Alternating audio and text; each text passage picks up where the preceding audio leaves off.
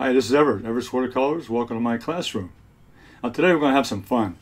I've decided I'm going to do a pizza pie, and I'm going to start out with a piece of old watercolor paper I've cut into a stencil shape. I'll show you how I use that.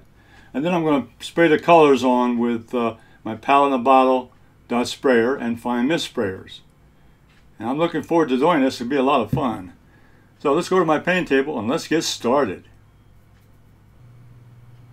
This is the photo reference I'm using for my pizza pie demonstration today.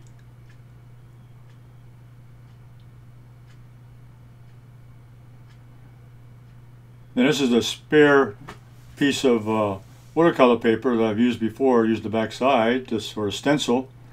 And then I drew the outline of the shape of the pizza pie with a pencil, the outline shape.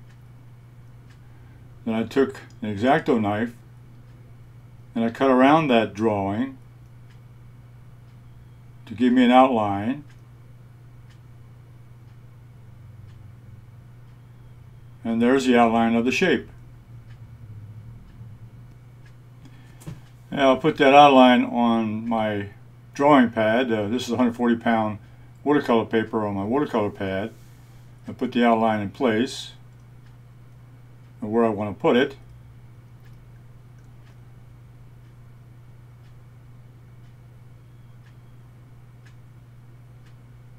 And I'm going to select some colors here to put on here. This is permanent yellow lemon. I'll start with the lightest color in the dot spray bottle, my palette in the bottle. And the application is a very light tap to spread out the color on the dot spray. Gives me a nice little pattern of color. Then I'm going to use dot spray with just water. Now adding water to that paint will make it spread out and cover the paper much easier. Give a little flow to the color. The next color is permanent yellow orange in a dot spray bottle. I'm going to add that to the on top of the yellow. Give it a little cheese flavor, a little cheese color on the pizza.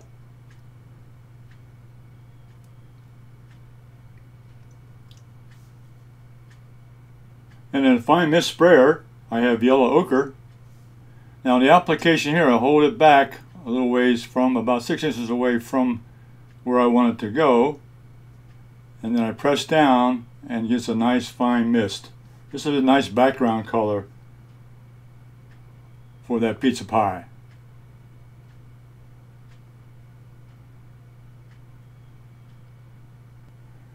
Now I'm going to sit there and let that dry. Now I'm going to put the stencil back on the shape, and I drew out the inner circle there, which would define the crust of the pizza pie. And then I cut around with an X-Acto knife, and I can remove that piece of the stencil that defines the crust. Now I'm going to choose the color burnt sienna in the dot spray bottle. Before I get started though, I think I'm going to change this and put the fine mist sprayer top on. Well, let me show you how I do that.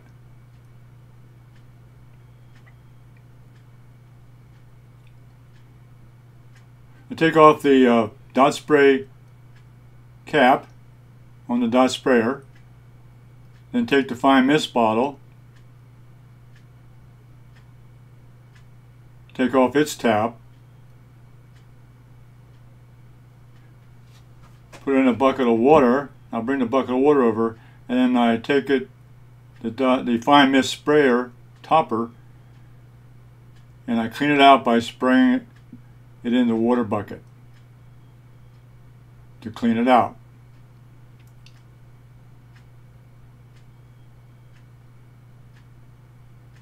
Now once it's clean, then I put that top back on the dot sprayer with the burnt sienna. Now all all fine mist sprayer tops won't fit this dot spray bottle.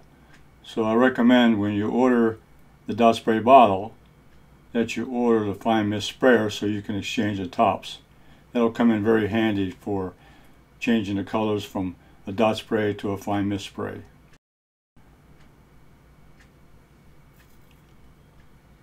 Now, holding the fine mist sprayer back about 6 inches away, you're going to spray that outer edge to define the darker crust area. It gives it a nice effect. Now lift up the stencil and take a look at the results.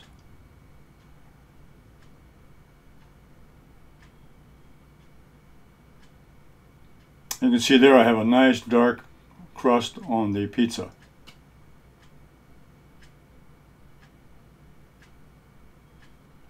Now I'll put the stencil back in place and let that dry. Now the part of the piece that's sticking out there, the one that's been cut and moved aside, what I'm going to do is put the burnt sienna there, but first of all I cut off a section of the stencil which defines that edge of that little cut piece, and make sure I line up the stencil properly by checking the positioning, getting the stencil in place. Then with the fine mist bottle, with the burnt sienna, I'll spray that little section there.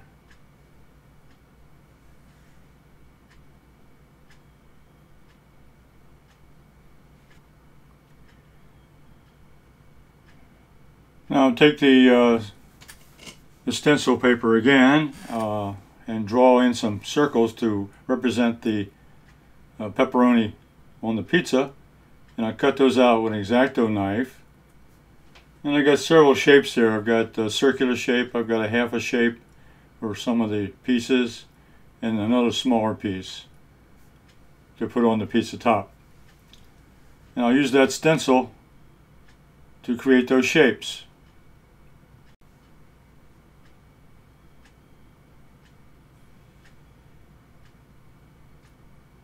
There's a little tip here on the stencil that I've cut out here. What I've done is I've used some Scotch tape, and I taped the little pieces on there in the proper position. Now that's a good way to store your stencil so that they don't get lost. And you can put them away if you want to do another painting that's got a similar shape. They're reusable.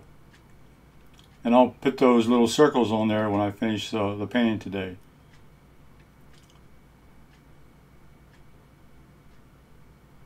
So we're going to go in and put it in those shapes there for the pepperonis. I'm going to pick an area here with a circular shape, and I'm going to put the stencil over top of the section I want. Relocate it. Then I'll use another piece of watercolor paper to cover up some of the other sections so they won't get paint on them. And just a precaution. So the only place I got open now is the open stencils at one circular spot. Now pick up some Pyro Red in a dot spray bottle, and I'm going to spray that on that particular shape that I just cut out.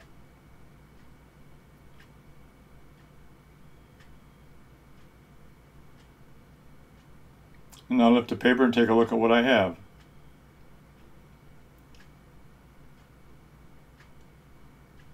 Ah, pretty good. I like that. Okay, moving on to another section.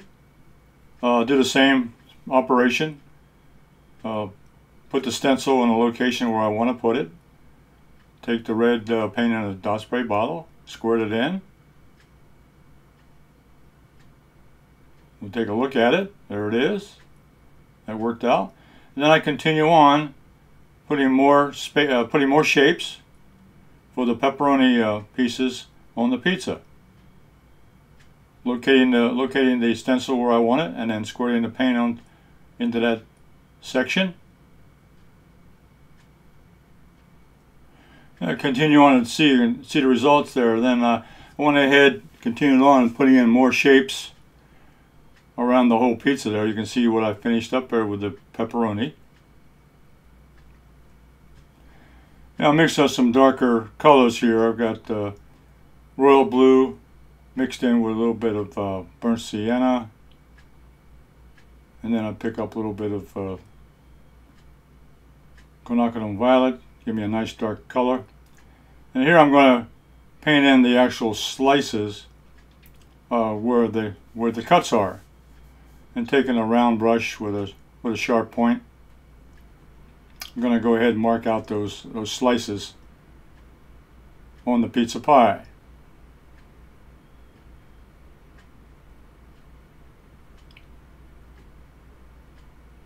Here I'm marking out a straight line, a broken line to show the actual cut.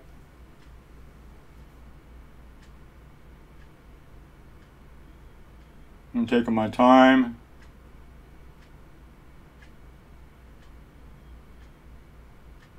Load the brush again off the side, point the edge, and draw on the other side of the piece.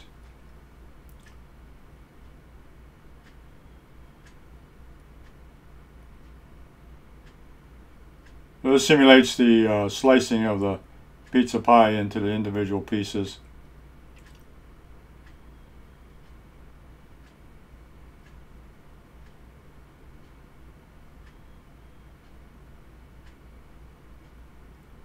Yeah, take a look at that. Yeah, it might be a little bit dark, so I'm going to take a tissue and lift up some of that color. So you just put the tissue, just lay it down gently over the section of the wet paint. Just lightly touch, and it'll pick up some of that excess paint. It'll lighten up that color just a little bit.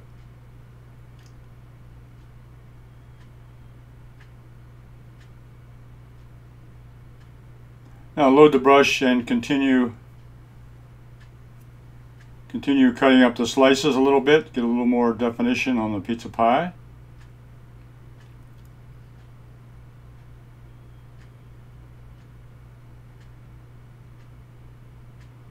I'm showing you this to show you a little bit of ideas of the type of techniques. This is the only part of the brushwork I've used, is just putting a little bit of touch here. And then I finished off the rest of the slicing, and now I'm going to put in the darker one here for the slice that's being pulled out. So this will be a little bit darker, a little bit wider, to indicate the individual slice that's separated from the other part of the pizza pie.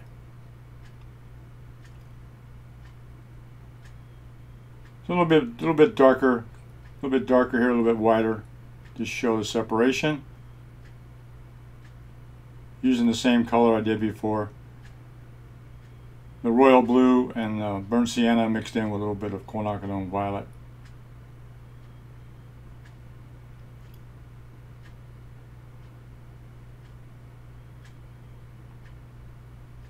This just gives a little more definition to the pizza slice from the rest of the pizza pie.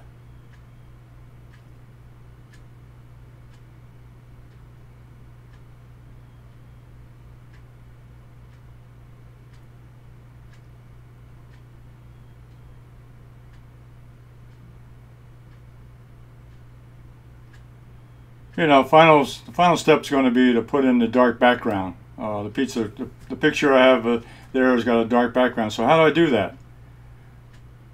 Well, the first step I'm going to do is get my stencil. But first of all, put down a terry cloth towel, because I'm going to use a spray bottle. And I'll get out my stencil and cover up the painted section. There's the major part of the pie, and then cover the crust. So now all the painted sections are covered with the stencil.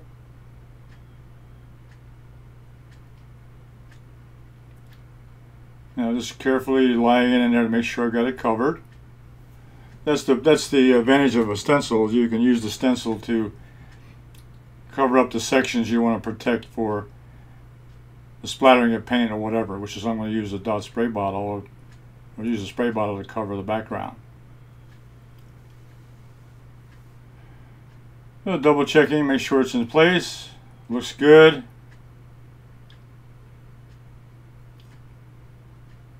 I'm going to use the fine mist sprayer mixed with my darkest mix, which is royal blue, my darkest blue color. And the fine mist sprayer will do a nice job for a background. And I'm going to hold it off at an angle, and I'm going to spray along the edge. I'm really trying to shoot the spray from the inside out. Try not to get any paint underneath the stencil. But the stencil does a good job of protecting the color, so I'm not too worried about that. So I'm spraying from the inside out. Now go around for a second pass, get a little darker. The more layers you put on, the darker it gets, the darker mix.